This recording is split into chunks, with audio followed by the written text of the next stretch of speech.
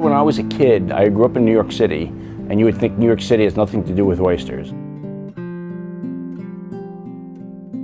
But the area where I grew up in, we were right next to the shore, and there were oyster bars there. But I knew that they kind of at an early age, I was very comfortable with them. Oysters are a very important critter in the marine environment. They're what you call a keystone species. When oysters form an oyster bed or an oyster reef, they provide habitats for many other organisms that are critical. Such as fish, baby fish, crabs, there's all sorts of invertebrates that attach and live there. And so if you take that oyster bar away, a lot of your local fishing goes away.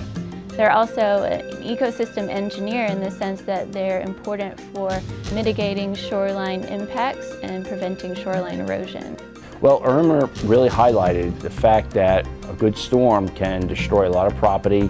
Oyster bar, which is basically a breakwater for a storm, good oyster bars help minimize that impact. Oysters are a filter feeder, which means they take in water, pull some nutrients out of the water, and then expel it. But they also, while they do that, they purify the water. So they'll take out algae, they'll take out some impurities, they might take out even such things as, in some cases, microplastics, which is getting to be a bigger problem. And so they purify the water. They do it in a natural way. They're an excellent food source because they have everything in them. They're high in proteins, low levels of vitamins, things like that. None of the bad stuff that we eat is in there, right? It's not loaded with sugar. So I met Dr. Manning when I had a class with him for environmental chemistry as a Maymester class. It was really short and compact. I learned a lot of interesting things about environmental chemistry, and at the time he was still currently working on making oyster bars and making the proper mixture. So this is doing it in practice. He's been working on it for a while. And then I started working with him with not only this project, but a couple of other side projects he's got going on. I've been doing it to gain experience. And every time I've seen the actual growth from even ones that he's done in the past, it seems to be more efficient than any other control method that he's had so far. What Dr. Manning is doing is he is working on reef restoration and looking at a way to attract wild spat to attach to his substrate. That process strictly is putting out substrate in the natural environment to attract as many wild spats that are naturally in the water column. And so that has very practical purposes when we get into putting in oysters in areas that are where it's needed or using them for soft engineering projects. So oysters naturally reproduce every year in the spring as they come out of winter and the water starts warming up. And as it gets later into spring, April, May, the water is warm enough and the oysters will naturally spawn. And so the males will release their sperm into the water and the females release their eggs into the water. And for a 2 to 3 week period, those eggs will develop into larvae.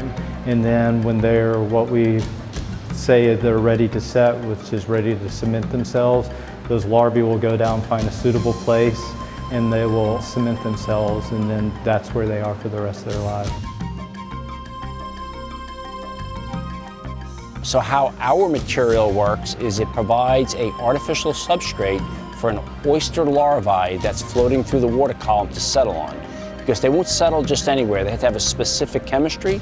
And so what we do is we get a specific chemistry that that oyster larvae or spat likes, and then it settles and it grows there very fast. Dr. Manning's artificial reef technology is biodegradable because the concrete is not as stable as regular concrete, which is actually a good thing. So over time, this concrete is going to biodegrade and the oysters and all the biomaterial is actually left. There's also nutrients that are incorporated into the materials that stimulate microbial growth. The biofilms serve as an attractant, and the larvae settling onto the surface will be the start of the oyster bed, either a new layer or the beginning of the oyster bed.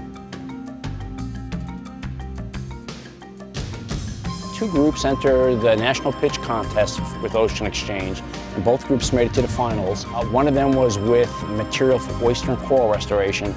And the other one was with a new antibiotic for TB our group developed. What it does for us is it gives our students some great experience, but it also helps us bring our ideas into a commercialization arena where it can be evaluated as to whether or not it should move forward.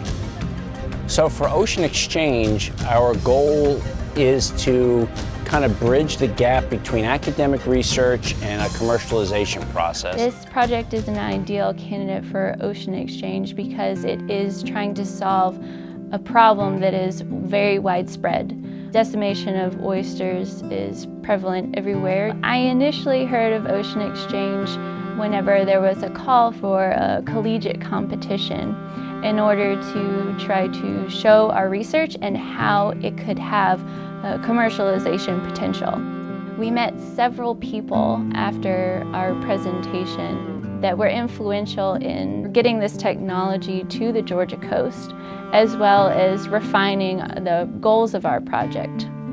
Worldwide, in the last 100, 150 years, oyster populations have dropped by 85%, and there are some extreme cases like the Chesapeake Bay, Maryland, and Virginia where it dropped by 99%. The state of Louisiana has put out press releases that they want to renovate the southern coast. It's a $50 billion project. New York City is investing in the Billion Oyster Project where they want to bring back oysters in New York Harbor.